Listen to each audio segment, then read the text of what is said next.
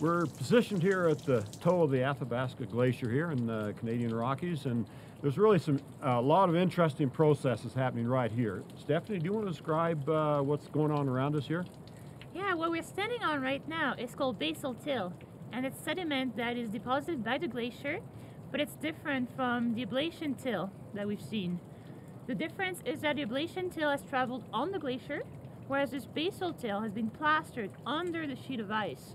And that creates some small differences. Texture-wise, the basal till has the mix of textures that we've seen in the ablation till, ranging from clay to stones, but there tends to be more fine particles, and the glacier can actually grind down particles and fracture rocks. In the structure side of things, the basal till is way more compacted than the ablation till, and that is because of the weight of the sheet of ice that rides over it. It creates this really compact layer of sediment. Later on, when this becomes a plant material for soil, it can create problems with water drainage.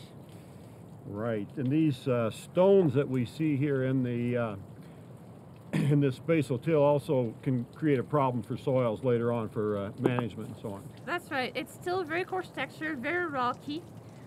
These stones are really common in basal till. They tend to be angular to sub-rounded. They can actually scratch the bedrock when the glacier is coming over a hump of bedrock. They can make striation marks in the bedrock, and these striation marks are an indicator of which way the ice was moving, even centuries after the glacier has retreated. So it's a really interesting marker of glaciation.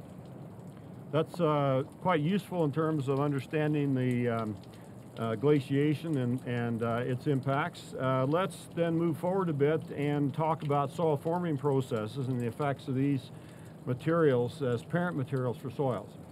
There's good sides and bad sides to till as a parent material for soil. One of the good sides is that it has a range of particle size. It has large particles such as gravel and sand that will promote good drainage. It also has smaller particles like silt and clay that will promote good water retention.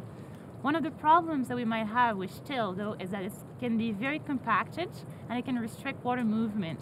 And if that happens, it can slow down soil formation processes, and it can impede crop growth as well.